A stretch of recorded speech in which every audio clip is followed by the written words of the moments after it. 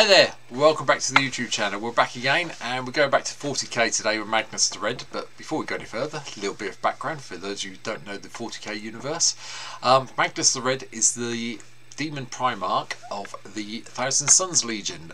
Legion that basically, there's a few people who are still sorcerers and the rest of the army is made up of, well, dust in power armors because of a big spell that one of their sorcerers cast that went a bit pear-shaped.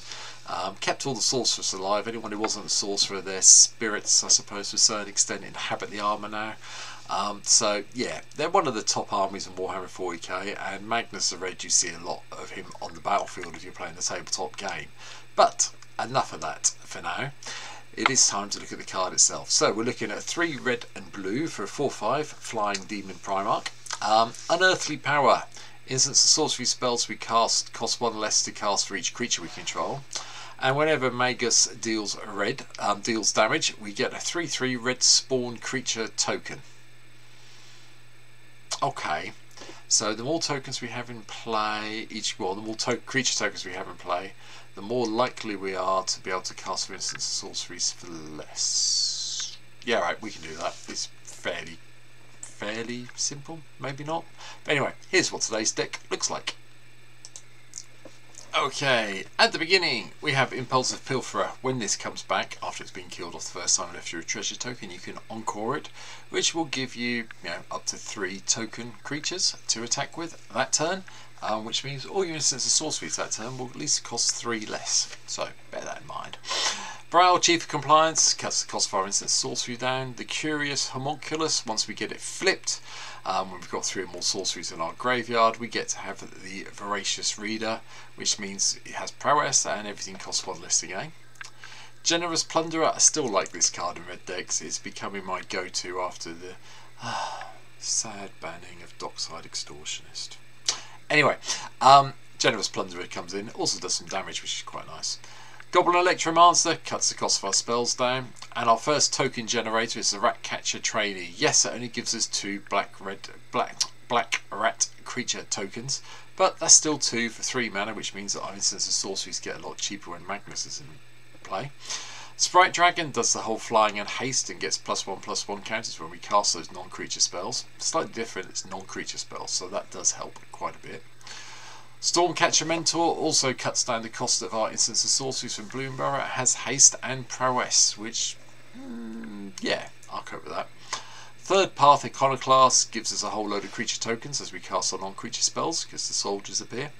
Wily Goblin is just here to give us an extra treasure to ramp our mana. Likewise, Academy Manufacturer helps us with a bit of food and a few clues so we can keep drawing cards as well as the treasure tokens once we create these things. Krenko Tin Street Kingpin. Yep, whenever it attacks, put a +1/+1 counter on it and then gets a number of red 1/1 goblin creature tokens equal to Krenko's power. Even if you just get 1 attack in with this and you get 2 goblins, it's really going to help Magnus the Red start casting even more instants and sorceries. Liliana, undefeated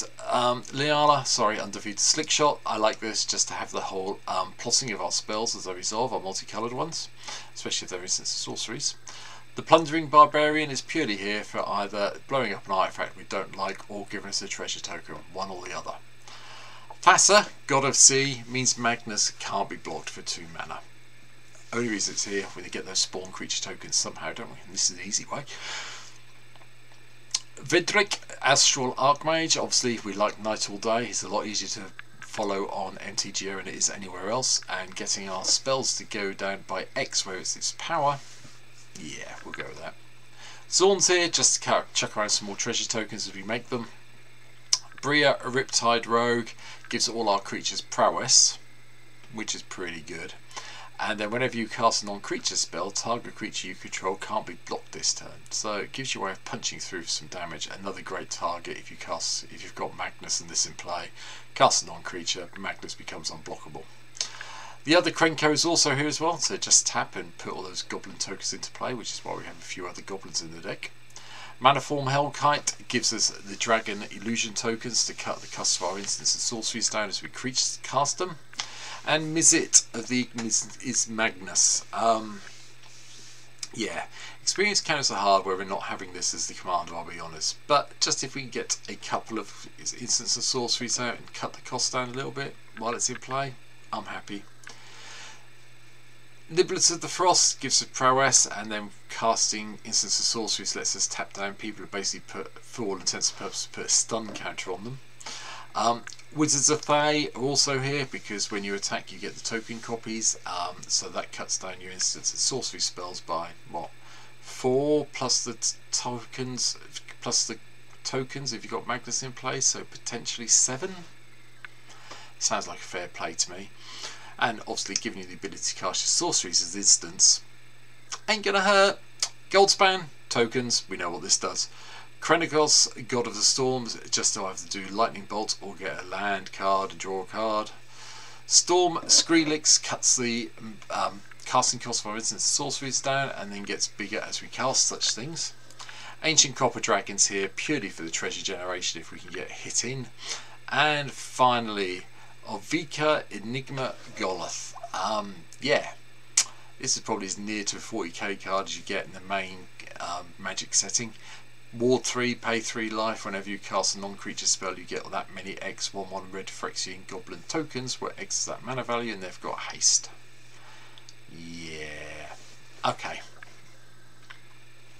Spells. We have 20 of them, which is probably enough for Magnus, to be honest. Pongify. Rapid hybridization to take out the big creatures we don't like. The Song of Totanaz is really key in this deck. The amount of 1/1 black creatures, rat creatures you could get with this could be quite silly, and given all our creatures, haste isn't the end of the world either. Strike it rich for a bit of tokens, and then spells that give us goblins. So Dragon Fodders here, Favuna of Friendship gives us a dinosaur and a human. Krenko's Command gives us another couple of goblins. Grape Shot just to storm off and finish in theory. Krenko's Mana Drain for a bit of control. Ral's Reinforcements for some more tokens. Blue and red elemental creature tokens this time though, so yeah. Prismari Command, couple of damage, loot, draw 2, loot, discard 2, yeah, destroy a target artifact. Maybe the treasure at a push. A pair of goblins is instant speed goblin token creation, and empty the warrens. Once you've got massive creatures in play, having these all come out and then maybe following it up with a Song of Totanaz isn't the worst plan in the world. Goblin Wizardry gives us goblin tokens with prowess. Bit expensive, but it is an instant and it does give you 2 1/1s, so not going to complain. Hypothesizzle, draw 2, then discard a non-land card and deal 4 damage to a creature. Yep, happy. Season of the Bold, I just like this from Bloomborough. Exile the top 2 cards, or whenever you cast, until your next turn, whenever you cast a spell, Season of the Bold deals 2 damage to up to 1 target creature. Nice little way of continuously shocking things, but it's probably going to be 3 tap treasure tokens and a couple of cards exiled, would be my guess. Elemental Eruption is the storm card I dream of casting for a large number, I'm going to be honest. 4/4 red dragon elemental creature tokens with flying and prowess and storm. Yeah, okay, that makes me happy. Mind's Desire, the traditional storm card. Brass's Bounty for even more treasure production. And Call Forth the Tempest. Cascade, and Call Forth the Tempest deals to each creature your opponents control equal to the amount of mana value of the damage, I should say. So pretty good. We have a few artifacts to help us out. Ramp in the form of Tantalite, Talisman, Soul Ring, Arcane Signet, one of each of the medallions take us there. And then we also have a few other things. So the boots are here, so it's Lava Spur and Swiftfoot to protect Magnus when we get in. Brotherhood Regalia, I forgot about from Assassin's Creed, and yeah, why not? Equipped creature has Wall 2 as an assassin in addition to its other types and can't be blocked. Seems like a really good plan to me, especially since we can equip it to Magnus for 1. Yeah, okay, then I'm happy with that.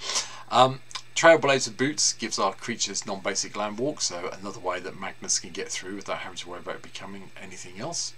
Likewise, Whisper Silk Cloak, unblockable and has Shroud, really does protect Magnus quite amazingly.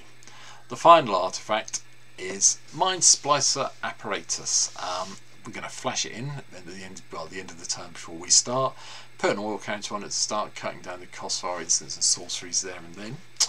Font of Magic does it for each time we've cast Magnus from the command zone. Jace's Sanctum does it always, and then we get to do a bit of scry whenever we cast an instant or sorcery. Arcane Melee is going back to old school. Instants and sorceries cost 2 less to cast, but it's 5 mana, so it's quite expensive. But to help us get the tokens into play to make things easier, Shark Typhoon makes an appearance, because why wouldn't you have that in here? After that, we might be a little bit short on lands. There may be a couple of cards we want to take out. You know, maybe Font of Magic to go up to 36 lands, but I think we're okay. 6 islands, 8 mountains, and a whole load of red and blue lands all the way through. And strangely, in a red blue deck, we have got Field of the Dead, because if we can hit 7 different land types and start making some zombies, it just makes Magnus even more powerful. But that is it for today. That is my take on Magnus Red as been requested. I don't think there's anything missed out. I mean, Keeper of Secrets could be in here. There's a few other bits and pieces from 40k that could be in here, but at the end of the day, Magnus is a spells deck. Yes, my spell count is low. You could cut some of the creatures and go up to 25 quite happily, but I want to play the creatures to make Magnus a little bit more oomphy. And I'll take it from there. But I'm sure there are a lot of cards down below that you can tell me about. I mean, you know, there's no Blasphemous Act, there's no Chain Reaction, there's no Cyclonic Rift for a change. I've left them at home for this deck. Yes, they probably should be in there, but I left them at home on purpose, just to try out a deck without having them in it. And try and win through token beatdown, really. But hey, you want to cut some of the cards out and put them in, feel free. But let me know in the comments down below. If you could subscribe to the channel, I'd really appreciate it. There should be a link appearing down below. You can just press that and that'd be really nice. And if you want to see me playing Magnus the Red, I'll be playing it on stream at some stage this week, so you can come and check it out then. But for now, thanks for watching today's video. I'll be back tomorrow with one more follower requested card to cover. And I hope to see you there. So for now, take care. See you soon. Bye.